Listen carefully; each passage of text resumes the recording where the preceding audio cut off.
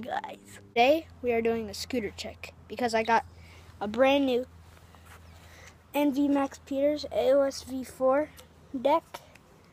It is I was gonna build like building the scooter video, but in San Francisco, and now we're in sunny Santa Barbara, and I needed a headset spacer, or else it wouldn't work. So I didn't film it. So let's get into the scooter check. First, I've got black NV Reaper bars. I got some NV purple grips in V1. They're very ripped up, and the bar ends are not compatible. Alright, when I get home, I'm gonna order these grips probably off the Vault Pro scooters. Today, this micro clamp, it was gonna be an NV clamp, but the NV clamp, quad clamp SCS, only fits standard bars, and these are oversized aluminum.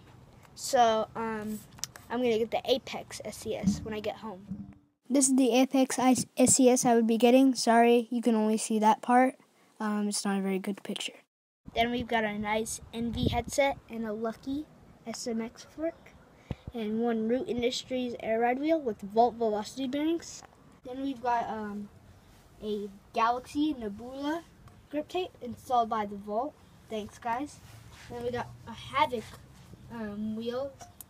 Looks like the Trilogy wheel by S-Tech with Vault velocity bearings. And then we got the nylon brake. And then the best part of it, or second best part, my Reaper's favorite, the AOS V4 Max Peters. And here's a drop test. It's very dialed. So thanks for watching, and I'll get a clip for you guys. So nice. This is my riding area. It's pretty sweet. Got a little flat area.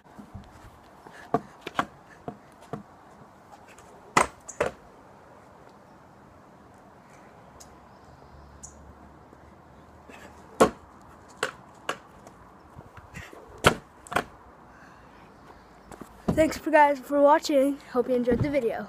Peace.